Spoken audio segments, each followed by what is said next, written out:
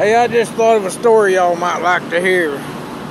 Old Shoestring tells stories. He's a hobo, man. If you want to watch some good YouTube, look up Shoestring. He's a hobo. He's been at it for, I think he said 35 years. He rides trains everywhere, man. Y'all look his channel up. He's pretty cool. But when you do, tell him Mercenary sent you. But we was coming out of Bakersfield, California. This was in, I want to say 94.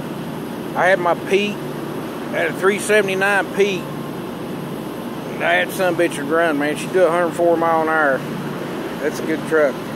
But we all had lettuce on. There was 6 of us. Me, my brother-in-law, and a bunch of guys that drove for me. I had a trucking company back then. My divorce took that away. That's a whole nother story. But anyway, we're coming out of Bakersfield. We get probably 30, 40 miles outside of Bakersfield on 40.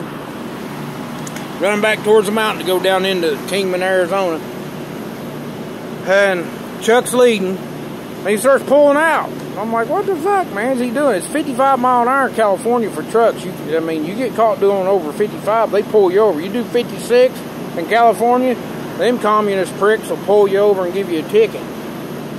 So he speeded up to like 80. I was like, damn, he's running. He's about 5 truck lengths ahead of me. And I thought, no, we can't have that. So I dropped me a couple gears and mashed on it, and that big old black smoke boiled out. I guess he's seen it, because right as soon as mine boiled smoke, I seen his boil smoke. And I thought, what the fuck? So we get going. We get up to about 90, 91, 92 mile an hour.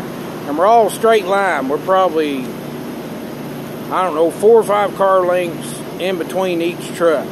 We're all pulling reefers, weighing probably, we got a load of lettuce on from Dole.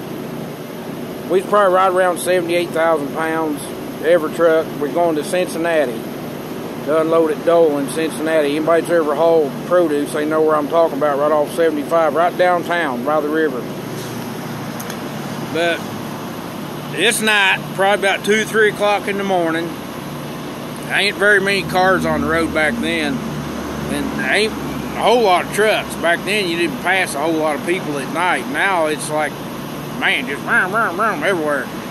Back then, you might not pass another truck for 10, 15 miles on the other side going the other way. But we're hauling ass, right? We're cruising at about 95 mile an hour. Talking shit on the radio to each other. You know, my truck's faster. I can pass you anytime I want. Typical truck driver shit, you know. Mine's bigger than yours. And Chuck seen a car way up ahead of us. He said, hey, y'all turn your lights off. Every one of us had train horns. I was like, why are we going to turn our lights off? He said, just turn your lights off. When I tell you, blast them train horns. Okay, he's leading the parade, so he's the chief. We got to do what he says. I seen the car. Sorry. So we turned our lights off. And man, we're smoking. I mean, we're cooking. They ain't got a light on. There's full moon. So you can see, anybody's been across the Mojave Desert of the night with a full moon, you know you can see for miles. But a car ain't expecting 8 trucks to go zipping by at 95 miles an hour. We shouldn't have done this. This was so stupid. We could have killed people. God damn, it was fun. Man, when we went by that car with them train horns blasted, I swear to God, that dude didn't hit the shoulder. He drove plumb out into the damn sand to get the fuck away from us.